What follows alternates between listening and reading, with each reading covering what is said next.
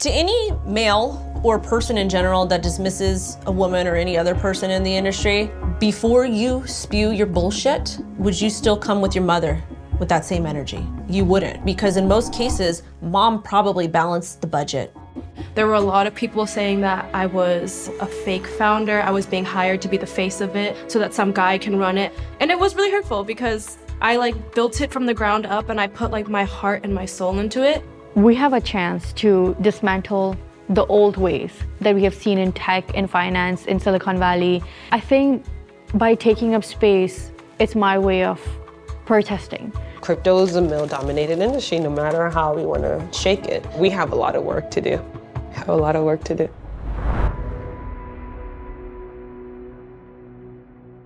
So I was at NFT NYC last year in New York. I was standing in line to get my badge for the conference, and there was a guy behind me who just asked me, "Are you sure you're in the right place?" I think the industry, the NFT industry, is a very, very, very male-dominated industry. Why is it a male-dominated industry? Let's look at crypto. Crypto is a male-dominated industry. And then here comes NFTs. What do you purchase NFTs with? You purchase with crypto. Bitcoin was created for the people, by the people. And if you're gonna sit up here and think you're better than somebody and pick on them because they might not know how to custody their keys, or they don't know exactly how the tech works behind some of these altcoins or NFTs or Bitcoin, then you're here for the wrong reasons. And if you're actively attacking somebody, you're making fun of them and making them feel like shit, that's not okay. As an NFT collector, I noticed that, when I was even just in the discords, I was always being called dude or sir or king because people just assumed that I was a guy. Even if I had a female photo up, as my profile picture. Oh, you're just pretending to be a girl so you can get whitelisted or anything or get my priorities, which just kind of made me feel a little bit weird because it was I just can't win either way. So within the NFT space, 77% of the NFT art sales in 2021 are by artists that are men, and only 5% went to women artists. Welcome back to the O Show, everything crypto and NFTs every day. I'm your host with the most, Wendy O. Make sure to like this video and share it so we push it out into the metaverse. I'm Crypto Wendy O, also known as Wendy O, and I am the largest crypto and NFT female-run YouTube channel in the world. So we are going to talk about Satoshi. We're going to talk about... I do live streams on YouTube every day at 10 a.m. PST. Some of the things I have to say you might not like. My job is really just to bring the information to my audience as non-biased as possible. On my channel, we talk about risk management. That is creating a trading or investing plan. And it's coming with a bullish scenario, a bearish scenario. And that is indicating when is your entry? How much are you willing to risk? How long do you want to hold this investment? This is Market Cypher. Market Cypher is looking absolutely bullish, beautiful, fantastic. Now, I'm just really tired of seeing the disparity between the underdogs and the people in power because they think that we're stupid and we aren't stupid. I have daddy issues 100%, and that's not a bad thing. I lost my dad when I was 11 years old. It's kind of an important age for girls. I dated a lot of toxic men. My decision, I experienced a lot of sexual abuse, a lot of physical abuse, a lot of verbal abuse, moved to Hollywood, dated musicians, and, I lived a very fast life up until about 21.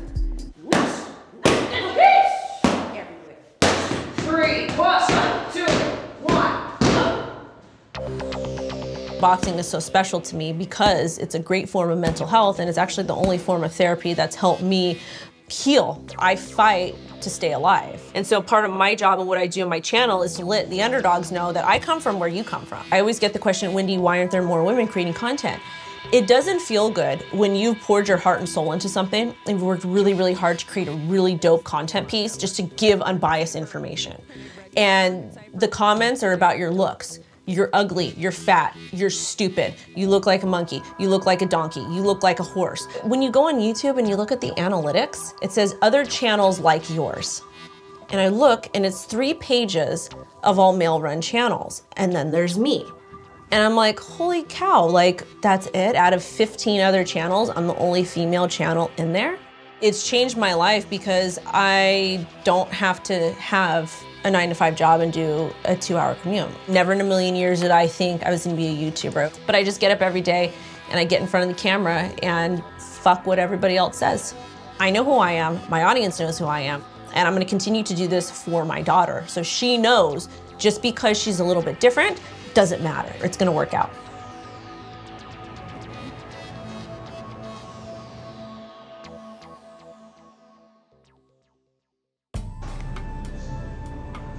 My name is Omidyar. We're in the quantum art space in Santa Monica. It's this really huge, incredible space with digital art all around us. I'm an artist and an author and founder of Women Rise NFT. It's a collection of 10,000 NFTs. It's a project that is focused on art, that is celebrating women artists, scientists, coders, activists, and more. And the artwork itself is campaigning for various things. We have been able to build a community across platforms of 80,000 like-minded people coming together from all around the world under the Women Rise project. So I like to say, come for the art and stay for the cause. As a South Asian woman myself, as a brown woman myself, I wanted to take up my space in this new frontier that's at the intersection of art and technology. It's my way of communicating, it's my way of storytelling. There's a racial slur, it's called Paki, and I have been called that only once or twice in my life outside of this space. And within this space, I take screenshots of it like every time. I think I've been called that like 5 or 6 times by completely anonymous people on Discord or on Twitter. But those 5 or 6 times don't cancel out the hundreds and thousands of people who are doing amazing things in this space. We have Web3, right? This space that is extremely new. Anybody, even if they learn about it today and enter the space today, is very early. We have a chance to dismantle the old ways that we have seen in tech, in finance, in Silicon Valley, in business, in traditional businesses, and in the art world.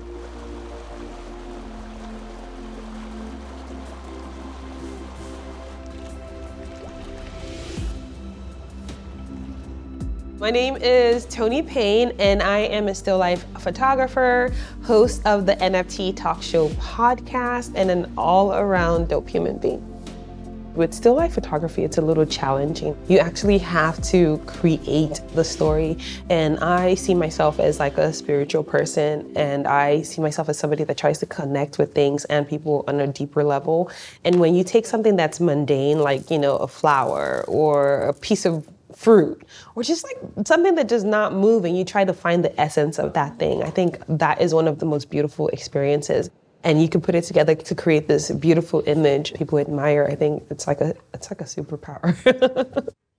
Everyday Africa was my first collection of 55 NFTs of people just going about how they work, you know, how they go about their daily to put bread on their table. That was like a legacy collection for me. And that was my first official NFT sale. And it's been wonderful.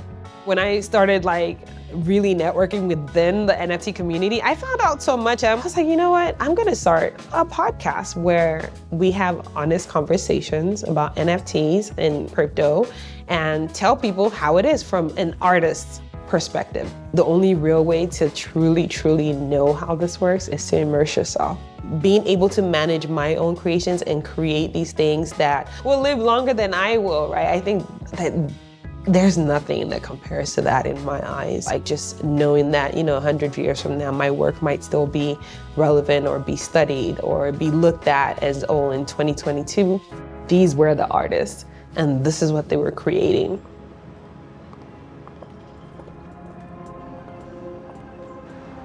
My name is Amy. I'm the founder of Women of Crypto, and we are a woman-led Web3 company. Women of Crypto is essentially the first PFP collection, which is a profile picture collection, in the NFT space that was incorporating 3D female avatars into the space. We basically have sold out of an NFT collection. We sold out of 8,888 avatars, and you're able to use those avatars in the metaverse. We provided our holders utility, and right now we're working on building Women of Crypto as not only a Web3 brand, but we're trying to build it into a bigger media brand and build the IP of like Women of Crypto itself.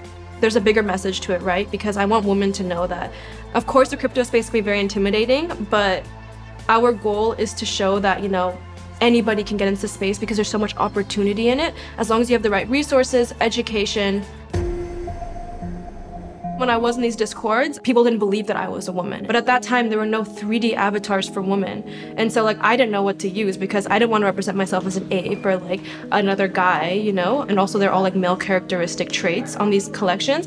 So I wanted a collection that's more representative of women that they can use as a like profile picture and just use as like an avatar for themselves in the metaverse. I've been told to my face too that women can't run businesses. It definitely hurts, but in a way it's kind of more motivating. And I think that's kind of what drove me to be so passionate about this project, because I was always told since I was a kid, oh, that's cute, you're an entrepreneur, you're into business. But I think that Women of Crypto just became so big out of nowhere that it was my time to be able to show we're good enough to be in business or be an entrepreneur. We're smart enough. We're more than capable of being able to run a business. I got like hundreds to thousands of DMs of women being like, this is the first project that I resonated with, and this is my first collection that I like wanted to buy because I felt like connected to you in some way. And I think that it's very important that like we as women stick together because we can just uplift each other and actually build a community within the NFT space, you know, where we don't feel like we're an outlier. My goal isn't to separate it even further. It's not like, oh, we're females in the space and then there's males. It should be like we're just coexisting in Web3, you know? And like we're all capable of being in this space and making it grow. We push it out into the metaverse. More women should be in this space because we are here to improve our quality of life. Everybody deserves it. Women deserve that shot. People that identify differently deserve that shot. Like regardless of what your race, your color, like whatever it is, everybody deserves a good quality of life.